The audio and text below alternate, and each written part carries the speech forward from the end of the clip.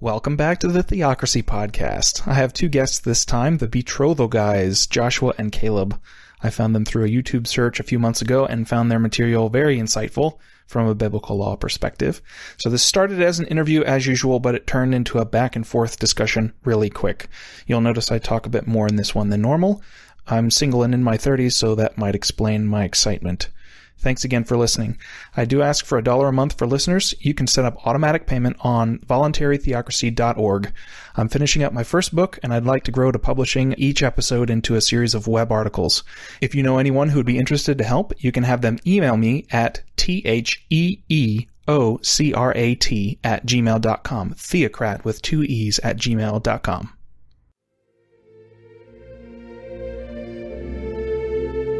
Deuteronomy 4, 5-8. See, I have taught you statutes and rules, as the Lord my God commanded me, that you should do them in the land that you are entering to take possession of it. Keep them and do them, for that will be your wisdom and your understanding in the sight of the peoples, who, when they hear all these statutes, will say, Surely this great nation is a wise and understanding people. For what great nation is there that has a God so near to it, as the Lord our God is to us, whenever we call upon him? And what great nation is there that has statutes and rules so righteous as all this law that I set before you today? My name's Adam Terrell, and I'm here to encourage you to obey the law and think about it and speak about it constantly. I broke the law. Christ paid my debt by sacrificing himself so that I can be clean to offer myself as a living sacrifice back to God. The entire Mosaic law is obligatory for everyone.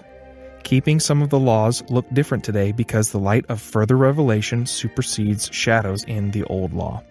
The temple sacrifices are an example where we have something better. Note that we must still obey the Mosaic laws for sacrifices. There is still a temple, and priests are still required to offer sacrifices. It's just that the priests, the sacrifices, and the temple are all better now. God will show grace to those who apply the law to themselves, to those who have hidden the law in their hearts, and he will judge those who disobey accordingly. I must apply it to myself, and then those around me will see its fruit and be drawn to its goodness. Theocracy grows by the sword of the Spirit, God's word, and self-sacrifice. The law's purpose is to give a path to restoration. Christ has restored me, so I must seek to restore others by sacrificing myself. Thanks for listening. My goal with each conversation is to edify and bring the law and wisdom to bear on each person's current situation in life. All right, I am joined by Barrett and Joshua. Welcome, you guys. Thanks for having us. Yeah, thanks. Before we get started into your individual stories, what was the impetus for you to create something as specific as the Betrothal Guys? It probably started with our wives getting together and telling us that, hey, someone needs to be out there advocating for betrothal, because both Barrett and I had recently, we got betrothed and married about within a year of each other. And so our wives were enjoying the benefits of that and wanted us to share it with the world. Yeah, basically my wife, she was basically, hey, people need to hear about this. There are people talking about it that don't seem to know what they're talking about. I think you should get your opinion out there. And Josh was actually the one that started the Betrothal Guys, and he's like, would you do this with me? I'm like, yeah, I'd be interested in doing that with you. So can you tell me a little bit about your religious upbringings? Why don't you go first, Josh? Okay, so I went through a lot of different religious upbringings. My parents were, well, my mother was raised Baptist, and my father was saved miraculously and dramatically from drug addiction and wild lifestyle when he was 17. So then they met in college, and my dad was, I guess he was non-denominational, but if you were going to pick a denomination that he was close to, it'd be more like Assemblies of God. Obviously with the Baptist and Assembly of God background. And then we actually went through several different stages between various churches, a charity church, which is like I guess you'd say a Mennonite offshoot, a little bit more closer to mainstream Christianity than Mennonite. Then beyond that, we met in home churches. We started seeing how significant the laws in the Old Testament were and how they continued to be things that we should consider in our daily lives. And so through all that, we ended up with a pretty strange mixture of a bunch of different, well, I would call them truths, truths from various people. So we tried to take hold of the truth from each step along the way and hold on to that and not let go, not give up everything when you go on to the next one. So it was an interesting journey. So the best description that I would give now is that I just try to take the Word of God, the Bible, and apply it to daily life. My parents were both raised Southern Baptist. Both of my grandfathers were Southern Baptist deacons. I actually appreciate the foundation that the Southern Baptist Church gave me in basic doctrine and stuff. I haven't deviated a whole lot. Salvation, how it works, and things like that. I'm pretty much still Southern Baptist, So what happened was Mom and Dad were going to this Bible study at the church on the Book of Revelation. My mom and dad came out of that Bible study and they were friends with the pastor, and he was the one leading the Bible study. My dad's like, I'm more confused now than I was going into this study. I was hoping for some clarification on these things. And so my dad, he told my mom, he said, I'm just going to try and throw out everything, preconceived ideas. I'm going to read the Book of Revelation and just try and do a study of the Book of Revelation, just try and see what it says. So he actually went and got a complete Greek word study Bible and started going through the Book of Revelation, Greek word by Greek word and stuff. And he's like, man, I can't do this. There's so much from the Book of Daniel and the Book of Revelation. I have to go get a complete Hebrew word study Bible. And so he was doing that with the Book of Revelation, the Book of Daniel, which led him, of course, everywhere. And this study took him months. At the end of the study, he came to Mom and I, and he was like, well, I don't believe in the pre-trib rapture anymore. I'm a post-trib rapture now. And he said, and I think that we're a part of Israel. He's like, I'm not exactly sure what that means. And I believe that the Old Testament law still applies. So that's, and we didn't know anybody like in our church or anything. Like we were Southern Baptists. We didn't stray from the farm or anything like that. We didn't know anybody, even outside the denomination, hardly. And so my dad had a business in Colorado, Estes Park. That's where Joshua was from. And this all happened while we were living in Texas. So my dad decided he needed to get out of debt. So he sold our house and he put our business up in Colorado on the market. But it was a hotel. So we moved back to the hotel and we stayed there until it sold. And there we found for lack of a better word, a Hebrew roots congregation, Messianic Judaism, Hebrew Christian thing going on. And we had a lot in common. So we started going. And so we've been going to home fellowships like that ever since. I like what Joshua said earlier, where when you sit under different teachers and sit around different groups of people, you have an epiphany and you don't want to throw the baby out with the bathwater. Keep what was good about that and then move on and assemble a wider, more accurate view for yourself. Right. You don't want to spit in the well you drank from. That's good. I haven't heard that before. Is that a Tennessee thing? I don't know. I heard it in Israel. Oh. I was in Israel on a trip and I heard a Jewish guy tell it to me once. He said it to me. So. You guys you call yourselves the Betrothal Guys. What is betrothal specifically? Because I think most people associate betrothal with arranged marriages only. So what I would say betrothal is, to be very specific, betrothal is the covenant aspect of marriage. Basically, pretty much every Christian believes in betrothal. They just don't necessarily think of it that way. When you think about the fact that before a couple goes off on their honeymoon to consummate their marriage, they stand up before witnesses and they make vows to each other. They make a covenant with each other. That is a betrothal. They're not calling it one, but to make a covenant, say, you are my husband, you are my wife, that's a betrothal when they make that covenant. What we see a bit different than what we have modern is in the Bible times, that covenant was usually made quite a bit in advance of leaving on the honeymoon or the groom coming to get the bride, as we see the picture of the way Christ and the church works, that he's coming back to get his bride. We're betrothed to him now. He's coming back to get his bride. So there's actually a time period between, whereas the way we do it now, we pretty much ignore and eliminate that time period. But it's a beautiful time period, especially because it's only during the betrothal period that we completely mirror our relationship between Christ and the church, because we are currently in a betrothal period with Christ. Betrothal is the way that the Bible speaks of it and thinks about it, betrothal is full-on marriage. It's just that the husband and wife have not been with each other sexually yet. That's correct. And so after betrothal, to cut off a betrothal required a full-on divorce. Mm-hmm. Right. And to go back to, like I was saying, the modern parallel, if between the wedding ceremony and the honeymoon, so say at the wedding reception, someone says to them, "Oh, they're not married yet." Yes, they are. They're husband and wife. That's what betrothal is. They're husband and wife. They're between the ceremony and the honeymoon. It's just that, biblically, and what we're recommending is that it not just be a matter of hours or days, but that it be a bit longer. I think Zola Levitt, if you guys are familiar with Zola Levitt, taught a little bit about this, talking about the second coming and drawing the parallel for Hebrew tradition, which was after they're betrothed and now that they're married and it's a done deal as far as everybody's concerned, the son goes back to his father's house to start preparing a place to bring his bride back to. Mm-hmm. When Jesus says, "Behold, I go to prepare a place for you," that's the betrothal and awaiting the second coming, the new heavens and the new earth. Specifically related to betrothal, I think there was often associated, and I heard you guys talk about this, a bride price.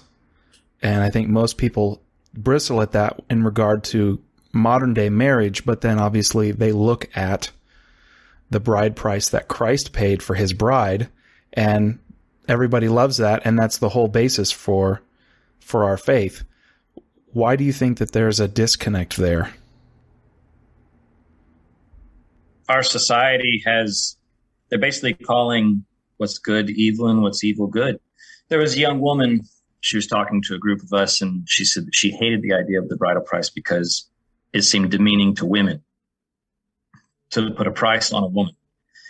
I don't like confrontation, so I didn't say this to her. But I remember thinking, no, the real demeaning thing is to ask for a young woman for free. And to not even acknowledge that she has value, and to not even think about giving her family a token that represents how valuable she is. Not that this is what she's literally worth. We're not saying that, but this. And so to me, the bridal price, and you even said it, Yeshua paid a price for his bride, and we're like, oh, that's great. But when a young man does it with his bride, it's like, oh, you're backwards and primitive. In reality, the bridal price in some ways is one of the more important elements of a betrothal process, because it really does represent what Yeshua did for us. It represents the gospel. Yeah, I try to imagine getting away with that at like a car dealership. I've got a car that I really want, and they say, okay, that'll be, $23,500. And I say, well, that's insulting to the car. Or that's insulting. Yeah. That's insulting for you to ask for payment, because the car is so valuable. You can't put a price on it, so you should let me have it for nothing. Yeah. As Barry said, it really is only a token. The only bride price that was ever worth more than the bride was the one Yeshua paid. Because we know we weren't worth what he went through. Well, we're worth it to him because God is holy and he's separate and he's the only one. I think of the parallel for, I think it was Elisha. It's like God is the ever-flowing jar of oil. And so if you have an ever-flowing jar of oil, the most valuable thing to you is empty vessels. I've never heard that before. That's good. So it's the counterpoint to God. That's why we're so valuable to him, is because we are nothing and God can fill nothing. Yeah. Just a side note on the bridal price, a lot of what's popular in our circles is rubies, obviously referencing the Proverbs 31 woman whose worth is far more than rubies. And also it just helps people remember the price that Yeshua paid. The ruby is red. Yeshua's blood is red. In our circles, the bridal price really is tightly associated with what Yeshua did for his bride and the price he had to pay. So who was it? Was it a particular person that you guys heard teaching on this, or how did you come to this view? You want to go first, Josh? Mine starts all the way back when I was probably my early to mid-teens. I was exposed to the teachings of Jonathan Linval, which I believe he's at least somewhat retracted now. But at the time, he was proposing betrothal as an alternative even to courtship, and to basically start the relationship with commitment, which is pretty radical. Not everything he said did I agree with at the time. So over the next 5 or 10 years, and comparing what he said with what I saw going on in the world, well, clearly what he said was better. Clearly, betrothal beats dating, which I've heard called the fornication carousel. It's not holy at all. But then, over the years, my ideas about it were more formed from the different things that I saw in the scripture and from talking to my parents and thinking about what makes sense, what it would be to treat a potential future wife with the respect that she deserves. Where do I start? How do I start that process by trying to get something from her without offering her a full commitment in return? Yeah, it's not really fair to her. Is the betrothal, is that an agreement between the husband and the wife, or the husband and the father of the bride? Well, they all three have to be on board. The betrothed couple is the husband and the wife. You're not betrothed to the father, right, of the girl. So I'd probably say that a betrothal is, if you want to get technical, is probably between the husband and the wife. But again, you do need the father of the woman's permission or acceptance of the relationship in order for it to count. The reason why you need the father to sign off on it, the father of the girl, is because Torah says that he can nullify any vow she makes the day he hears of it.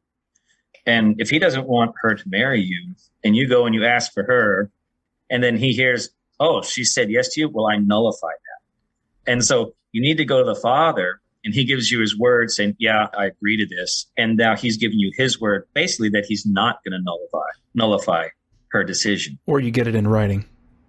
Yeah. For me, I guess going back to the question of how did this come about? How did I become involved in betrothal or whatever? My parents taught me from the time I was 13 or 14 that I wasn't going to date. And so I've always just kind of grown up. Dating wasn't an option. They really didn't like courtship. I don't know if they were influenced by Limbaugh's teachings or if they just came up with it on their own. I'm sure they did. I'm sure they had some influence, but they really wanted the commitment up front. They wanted me to be committed to her up front. I've just kind of grown up, just always, this is the way it's going to be. So I think your typical American evangelical would probably object, what's wrong with the way that we're currently doing things? I dated or I courted and I got married and I asked the girl and she said yes, and the dad said, yeah, honey, whatever you want. Or maybe the dad just wasn't even in the picture at all. Why is that broken that we need to change culture that way? It's rarely the first one that works out in dating or courtship. Even if you're not committing fornication, say in a courtship scenario, you're still creating a lot of baggage in its wake. And the second thing is it's just putting the priorities backwards. If you think of the father as the guardian of his daughter, which is kind of what he's doing, am I going to give her in marriage to this man or not? The wall, so to speak, around the vineyard. If someone tries to get into the vineyard and test out the grapes to see what they're like before going to the gatekeeper and saying, hey, can I come in? You already have a problem. He's going to be seen as a thief. You're eating the produce at the grocery store before you pay for it. A lot of our friends, they did the dating or the courting and they say, what's the problem with it? The ones who are saying that are usually the ones who everything went well the first time. If everything goes well, it's not like anything was ruined. I still think that betrothal and treating it the right way, there's still a lot to be gained from living through what we live through as Christ and his bride. Just that spiritual enrichment is worth having. If that was the only thing, it would be worth having. But I think the principles and the honor behind doing it leads to a better place. It leads to a marriage that's founded on obeying Yahweh rather than a marriage that's founded on, do we like each other? And that is a much stronger place to have the foundation of your marriage. If you eat the fruit at the store and then say, oh, I like that, I'm going to go pay for it now. Well, yeah, then everything works out fine. But I think what fascinates me so much about betrothal and a bride price up front is that I think it has in view all of the potential downfalls in mind and guards against them, rather than saying, well, I hope these don't happen, so I'm not going to make provision for it. It's like the insurance is all there. I heard somebody say one time, it wasn't talking about betrothal, but in regard to courtship. A couple court, and then they decide that, it's probably not best to proceed with the marriage. Somebody said, oh, so their courtship failed. And the person speaking said, no, the courtship was successful. It prevented them from getting tangled up so that when they had to separate, it wasn't anywhere near as bad as it was going to be beforehand. That's a success. The courtship, the guard, the partial guard for courtship versus betrothal was successful in its purpose. Right, but were they not tangled up? You see, that's the question. Less, I would say less than they would have been if they had been dating for years. The courtship was very intentional, and all of their goals and interests were stated up front, versus you date for 6 years and then the girl's wondering if he's ever going to propose, and he was never interested in doing that in the first place. And not to get an outrageous picture in people's heads, but in those who are trying to follow the betrothal approach, a lot of times there is interaction before making the decision. But the amount of time spent on it and the relationship, a lot of times in a courtship, they'll say, okay, let's get into a relationship and see if we like each other. Let's see how we mesh. Let's see if we have chemistry. And that's when you go partway down that road, you actually get entangled, like Bear's talking about. If you're actually looking at this up front and saying, is this a good thing? Is this God's will? Is a much better question to be asking. And in some ways, betrothal, because it has less of this, let's see how it works, let's test it out mentality to it, it actually forces you to make it work. Prayer. It forces you, it forces you to make it work once you do it, but it forces you while you're considering it to seek the Father more. And that when you're going into marriage, which is, like one of the biggest decisions you're going to make in your life, you want to be seeking the Father as much as possible. I don't know as much about this potential spouse as I do in other scenarios, but I do know someone who knows everything about them. And if you're turning to him, if you're turning to God to ask the question, is this your will or not? The foundation of that is so much better than do we like each other? Because you can fall out of love and you can fall out of like even. I have a great aunt and uncle on my mom's side, and they got married, I think, when they were like 16 and 17. Part of their culture back then was divorce wasn't an option because, what would this do to our relationship with all of our family and friends? And then, so I think having all of this, you've got the daughter that actually respects her father enough to abide by his wishes. That has to be a given. That's more foundational than betrothal even, is children honoring their parents. Yeah. Are there particular laws that you see that are relevant to this whole discussion?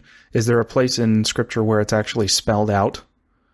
It's kind of gathered from a bunch of different laws and statements. Maybe one of the ones that immediately comes to mind is in Exodus 22, 16, and 17, which actually talks about what should happen if a man seduces a virgin, seduces a daughter without going about it the right way. The way the law looks at it is that he is required to offer her marriage now. And the father still has his guardianship. If he says, okay, this is a jerk, I'm not giving my daughter to this person regardless, the man still pays the same price as the bride price of virgins. He doesn't get to marry her if the father says no. There's this idea that there is a normal bride price for virgins. It's a normal thing for a guy to have the father decide whether or not he's going to give his daughter, and for the man to pay a bride price in token of receiving his bride. These passages, these commandments, regarding, like the man who seduces a virgin and stuff, they all presuppose betrothal. It's not that they're commanding it per se, but it just assumes this is what you're doing, And when you see, in Scripture that Yeshua does it with his bride and stuff, all throughout Scripture, this is just a thing that's assumed. It's just presupposed that you're going to do. And the commandments are based on that presupposition. And in order to fulfill these commandments the way they were intended to be kept, in order to deal with fornication, a man who seduces a virgin, the way Yahweh would want us to deal with it, you have to be doing betrothal.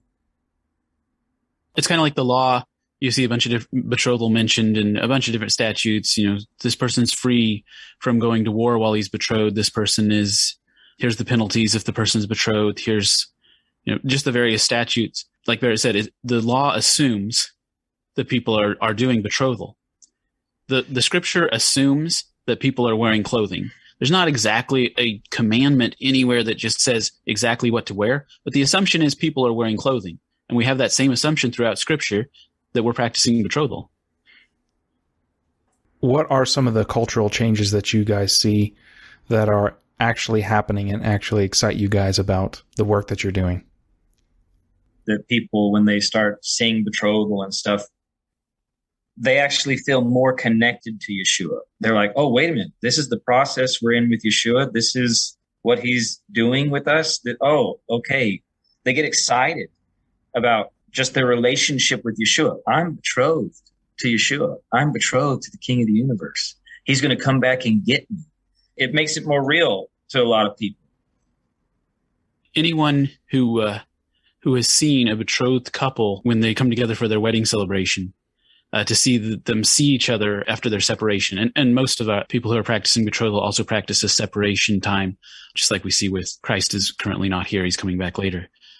To see that joy and that pure love, and to realize Yeshua's love for us is even greater and even more pure, and that's the way we're called to love him back. There's just the picture right in front of you, living in front of you, or when you go through it even on a greater level, to live it out. That picture is just, there's an intensity to it. Yeah, you can't describe it. Yeah, it's an intensity that you're experiencing, like when you see this couple come together after the betrothal period and they haven't seen each other. You can just feel the love that they have for each other, and it's exciting and it's cool, and you're like, wow, this is what the prophets are talking about, the voice of the bride and the voice of the bridegroom. This is it. There's something else that I think has been missing all this, not paying a bride price as well. I've heard fathers joke about having to pay for the wedding. And it can't be fun. But I think that it's kind of reversed in how a father should feel when his daughter gets married. It shouldn't hurt him. It should bless him. The person, if anybody, that it's supposed to hurt is the groom. Right. Because the groom is getting the greatest gift. He who finds a wife has found a good thing and obtained pleasure of Yahweh. Here's this guy. He's getting a wife out of the deal. The dad's losing his daughter.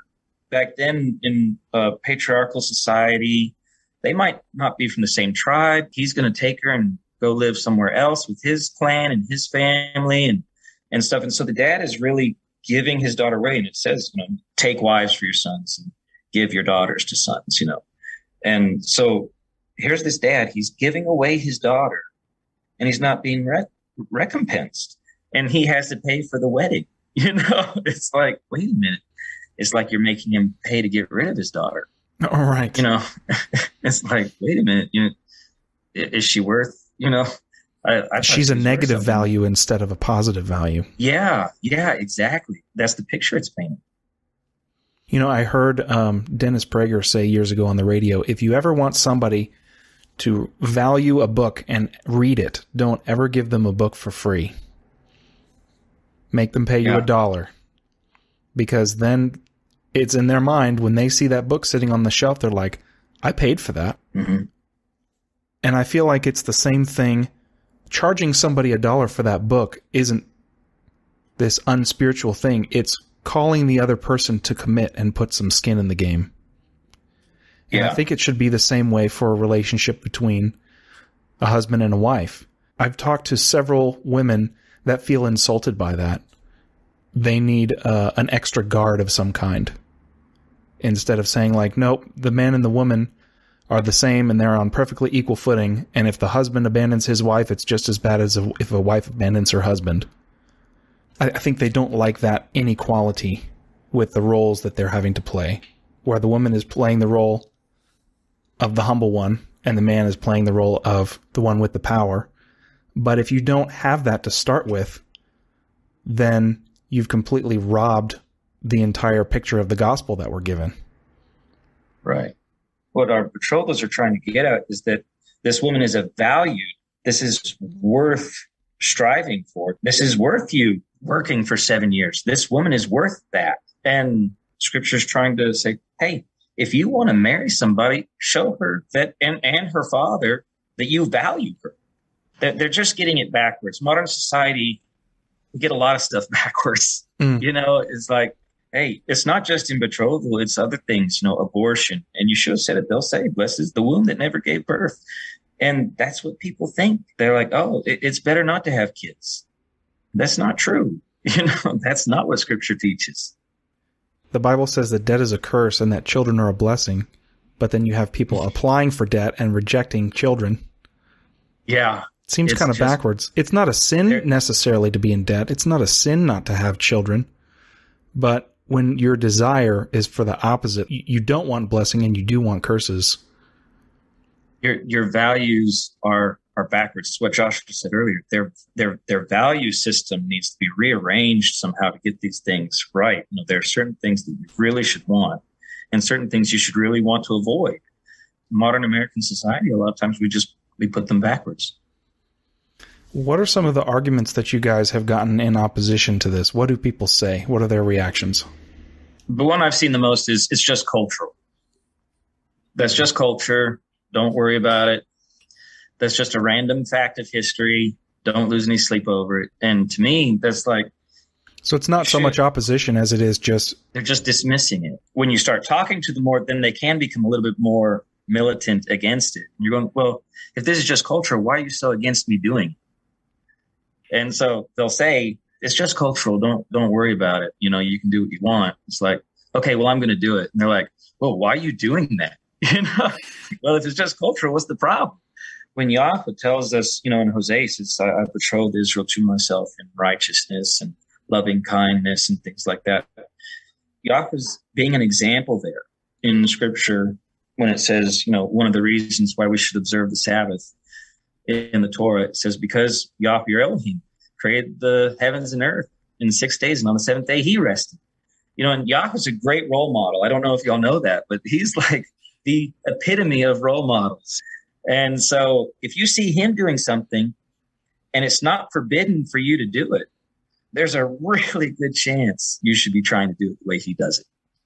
So I wanted to ask you about one thing that you said earlier. Christ is betrothed to his bride now, and that their union is not consummated. I've always thought of his death on the cross and being buried in the tomb. Scripture refers to Christ as God's seed that he planted. When Christ was buried, was that not the planting of the seed? Was that not the consummation of the union? I would say no. You have in Revelation yet to come the marriage supper of the Lamb. The marriage supper is celebrated at the time of consummation. You have, I think it's 2 Corinthians 11:2. Paul is talking to the Corinthians. He says, I have betrothed you as a chaste virgin to Messiah. So the time frame that we're in now is betrothal. If you start looking at betrothal to Yeshua, the analogies regarding Yeshua and his bride are unfinished. The consummation and the wedding supper and the bride adorning herself and coming out of her chamber and being presented to the groom have not yet occurred. I would look at, and like it's what we've been talking about, I would look at Yeshua's death and being buried in the ground and stuff as the bridal price, not the consummation. Okay, interesting. Oh, that's true. Though I'm wondering if they can be one and the same thing, because also we know that because of his death in his bride, it is bearing fruit because of that union already. It's not delaying in bearing fruit. It's been bearing fruit for ever since then until now as well. Right. If by bearing fruit, you mean more believers are being added to the bride, the bride is growing. I don't know that we necessarily say that there's children of the bride, so to speak.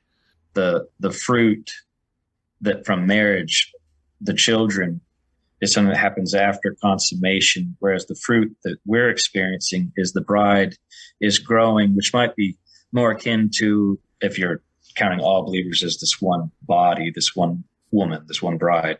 So during betrothal period, a bride has this time period to learn about her husband, to learn his likes, his dislikes, even practical things like what kind of meals does he like, that I should learn how to cook from his mom, or, things like that. And so in that way, it's not the fruit of children, but it's almost like the sanctification process. She's learning what her husband likes, and she's growing in that knowledge and learning how to apply it. That type of stuff will typically happen pretty early on in the dating when people are seeing if they have chemistry. And I really have felt strongly that that's the type of stuff that, why do that if it's not going to work out? Why not save all that stuff after marriage? You have a lot of guys getting rejected by girls because the guy doesn't know how to treat a wife. Part of me goes, well, duh, he's not married. Yeah. He's supposed to learn that as things go. If you find a guy that knows how to treat a wife like the way you'd be like, how many women have you practiced with? Right. That's exactly my question. So all the guys that are really suave with the ladies, they've been honing this skill on a lot of other women. Yeah. Right. So there is, one of the arguments that people will sometimes bring up against betrothal is say, but to just have a couple come together not knowing each other, to not even necessarily like each other, they're usually thinking in arranged marriage terms where they haven't even seen each other or whatever. But they said, I could just never do that. It is mostly the women that think that this is a bad idea. For the most part, men are a bit more gambling and risk takers. So men were like, okay, yeah, sure, I'll take a chance. They'll go for it. To women, it doesn't feel safe. Is a reasonable objection. Women were designed to be protected and guarded, like we talked about. And that's not a flaw. That's what makes them so valuable. That is part of the design, for sure. But part of what is being skipped and not thought through is the fact that during betrothal, when you have a 100% commitment from this man and he begins to woo you, because during the betrothal, I believe is a time for a wooing and a connecting process and learning about each other to begin. To be able to woo in complete safety with no fear of rejection coming up later allows your heart and your emotions and your spirits to connect in complete safety, because that 100% we are husband and wife commitment is on the line. And before you have to worry about the physical, which can be scary for a lot of the women, it is kind of scary to think about the physical when they're out at the beginning of the relationship. They want to feel safe and connected emotionally first. So during the betrothal period, to be able to connect emotionally and spiritually in such a safe place, it allows for a greater depth and opening up to each other because it's being done where there is no fear of rejection. It feels like you would have a lot more of a running start getting into the consummation instead of it being super, super guarded with the people that do understand the pitfalls of dating. They try to be super guarded so that then by the time they get married, they've been purposefully putting on the brakes the whole time.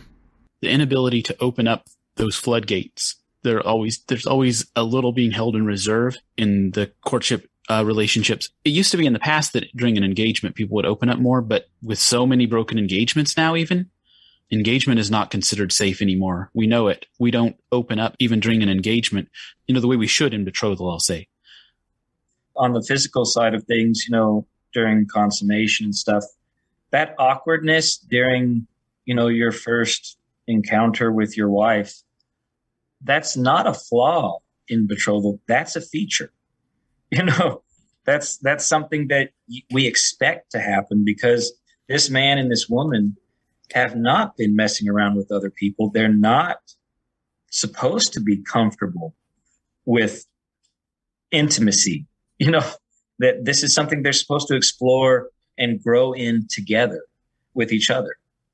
Even not on the physical side, even the beginning of the betrothal, there's an awkwardness, especially if you haven't known each other very much. It's the Father's will for you to get betrothed, but you don't necessarily know each other that well. There can be an awkwardness even then. But again, it's a beautiful thing how quickly when you say, okay, I'm shut the door and I'm throwing away the key, we're here forever, that safety to open up then produces just a beautiful relationship the scripture puts it, sometimes they'll say like, be of one mind, or the twain will be one flesh, or the two become one. The oneness, the unity that can happen when there's a safety to fully open, and to be able to start that, well in advance of having to deal with the physical awkwardness, allows you to build a much deeper relationship. I think the foundation, again, I guess one of the things that I really like about betrothal is I think it gives the foundation of marriage such a good head start that, you can still ruin it, but it gives you such a good head start and a foundation that you should have a fighting chance.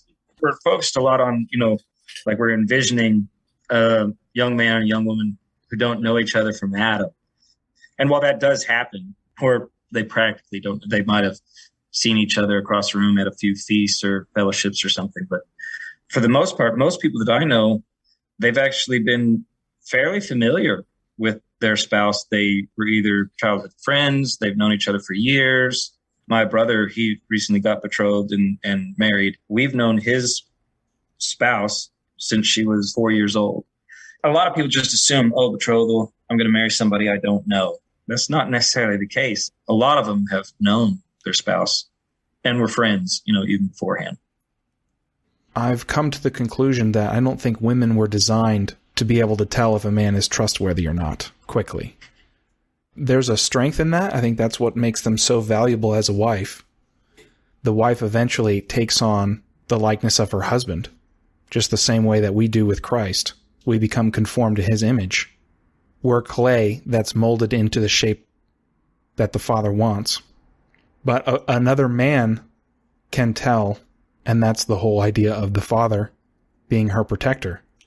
So he's the one that has the discretion and the discernment to be able to tell, yeah, honey, I know you think that this guy is wonderful, but there's also some questions that you never asked about either financial things or being able to provide for a family that are huge red flags. And so you may feel all lovey-dovey through the dating relationship, but then if you guys were to actually get married, you'd be completely miserable. And to be able to protect her from that.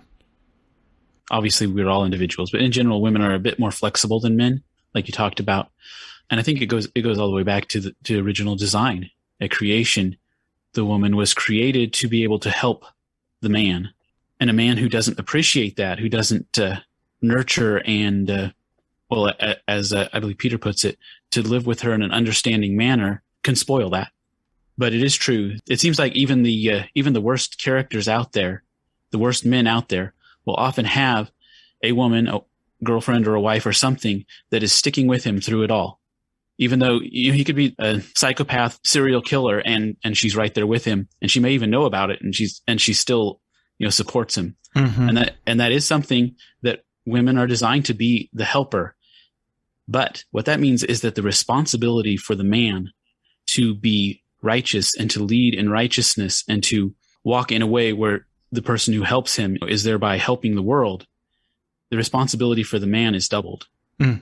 Men need to step up and be men and follow Yeshua, follow Christ with all their heart, because if they don't, they're not just messing themselves up. They're messing up their wife. They're messing up their children. The whole idea of a wife is what enables a husband to bear fruit. A guy can't have kids all on his own. And so, yeah, the man has power, but a man alone is not as powerful as a man with a wife, which is his force then multiplied. And it's the same thing with the idea of a seed.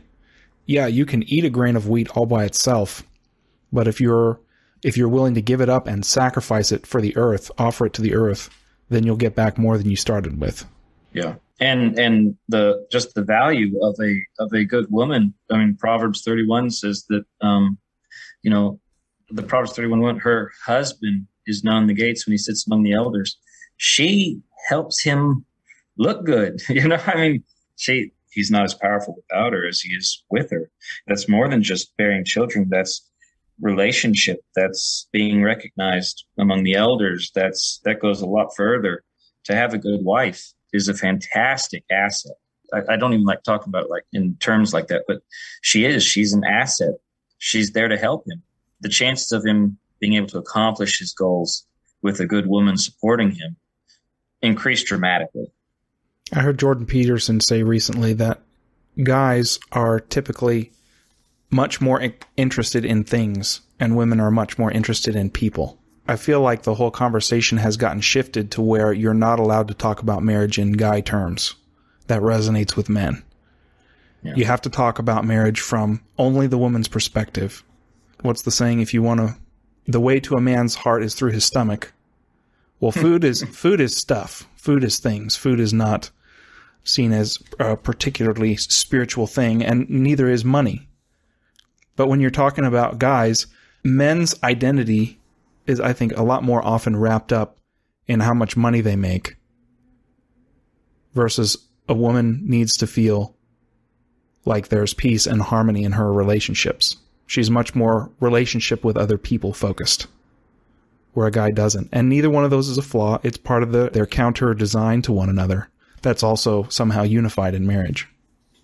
What would you recommend that married people do, knowing these things and thinking this way, and what would you recommend that single people do? Well, married people need to follow the biblical command to teach these things diligently to your children. It's the ones who are married who are speaking of this to their children and their grandchildren that are going to influence the next generations, the ones that are arising. And that's where you can actually have a growth or a revival or a restoration. As far as singles, the first thing that I usually tell a single that gets excited about betrothal, that is getting on board with it, is to start praying. Start praying and asking the Father what His will is for you, to be prepared to follow His will, to take marriage off of an idolatry standpoint where it's about me and what I'm going to like. Who am I going to like? Would I live happily with this person? And reverse that and make it into a what does the Father have for me? What does the Father want from me? So that it becomes focused on Him.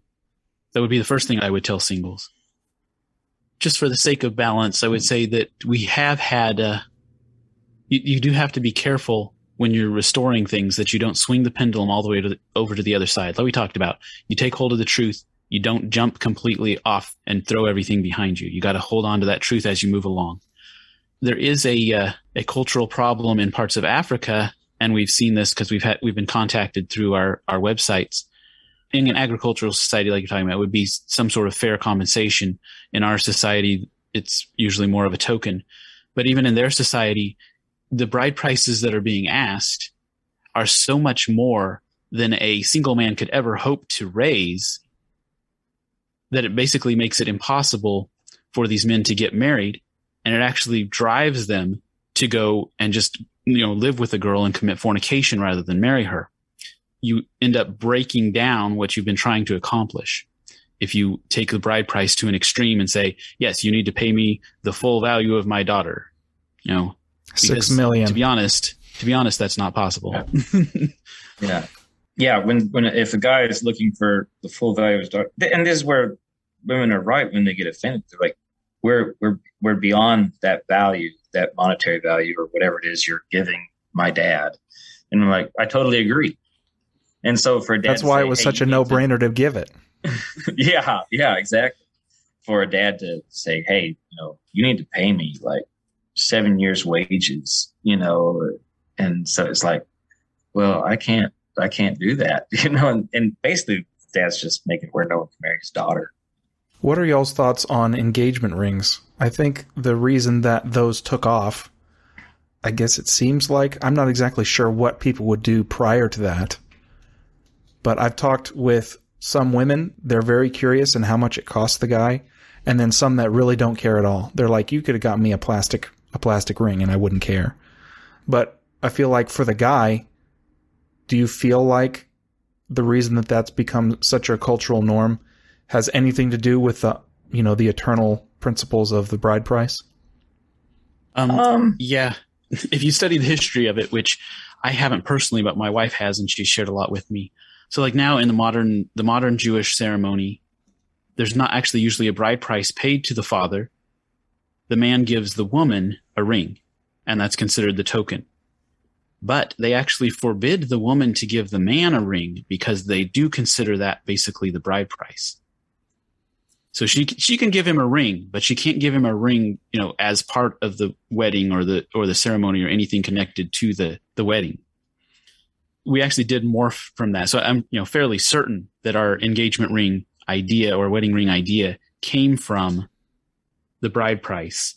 We shifted it from the father to the daughter kind of thing. Well, and isn't in the Song of Solomon, isn't there something talked about like adorn your bride to give her rings for her nose or something like that? Sure. And you also have the story of when Abraham's servant goes to get Rebekah as a wife for Isaac, he gives gifts to her and to her family and also to her father. I think that's where the nose ring comes from. I think that's right. Yeah, it is possibly it's possible that was a nose ring. The word is face, so it could be an earring or, somewhere on the face. But, one question that we get asked a lot, so you'll probably want this, otherwise you'll get it, is I don't have parents or mentors or anybody to help me guide this. A single will say that. How can I do this when I don't really have anybody? And to some extent, if we'll even see this in the law, the daughters of Zelophehad, whose father was dead, were told to marry whom they think best. So they didn't necessarily have a father to guide them. So they kind of were left on their own to, accept who came along that they could choose to marry. So there are some people that are going to be left in that category where their father is dead, or they really have no spiritual guidance from their parents. Because this is kind of a new revived thing, so that you won't necessarily have the whole family on board. It's beautiful when you do, but you don't always. One recommendation I make is to get involved with your spiritual family in such a way that even if the approach needs to be made to you personally, you have people to discuss it with, and you're not left on your own trying to navigate the emotions at the same time. So you've got the elders in your church or your pastor or whoever you have that you trust to think through what's being done on a spiritual level and not just on, I feel good when I'm with this person. I think it was in one of Rushdoony's Institutes of Biblical Law where he talks about the tradition of what the dowry was. And the dowry was essentially the bride price paid to the father. If that's paid to the father, and then the father leaves an inheritance to his children, he would leave an inheritance to his daughter, I believe, as well. At least that was Rushdoony's opinion. So then eventually the husband doesn't, if he remains faithful to his wife, doesn't permanently lose that bride price. Some of it comes back to his children in the form of an inheritance from his wife's father. Yeah, there is at least a slight amount of biblical evidence for that. If you look in you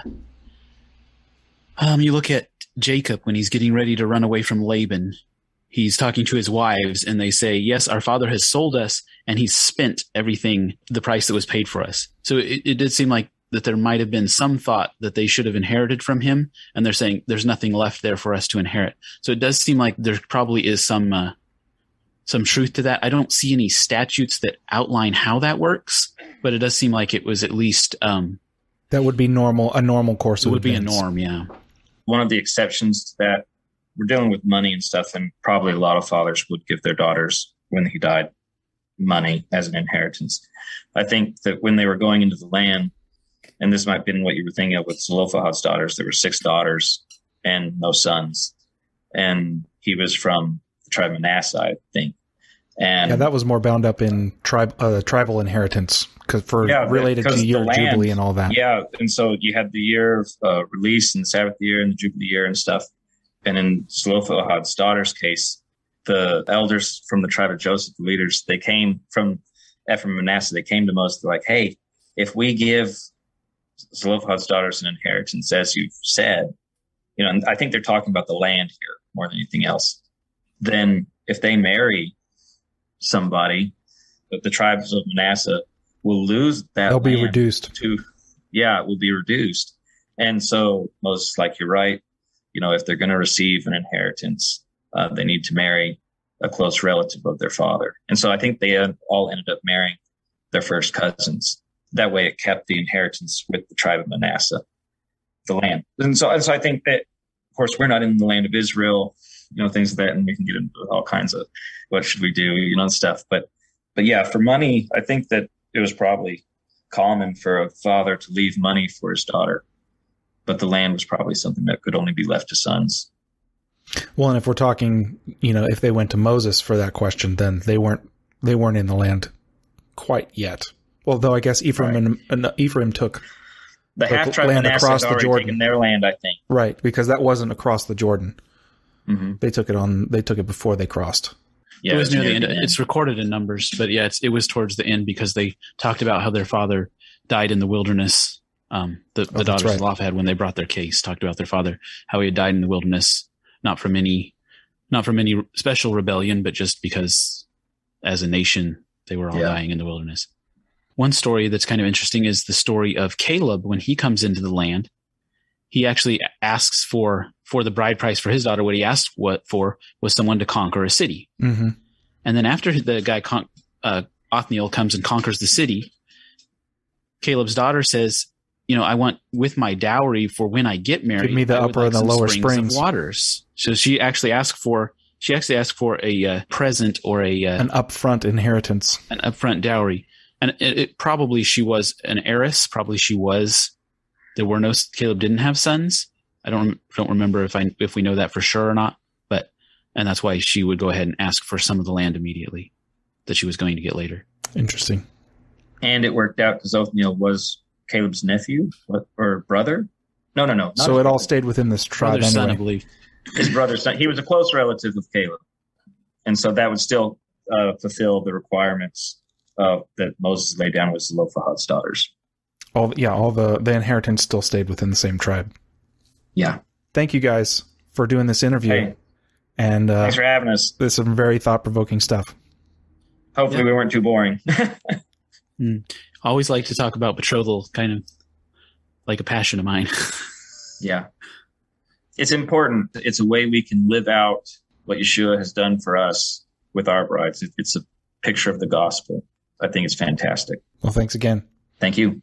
So we got to the end of the interview, and I forgot to ask Caleb and Joshua to plug their stuff. If you'd like to learn more about their ministry and get a free ebook, you can visit betothalandwedding.com. Betothalandwedding.com.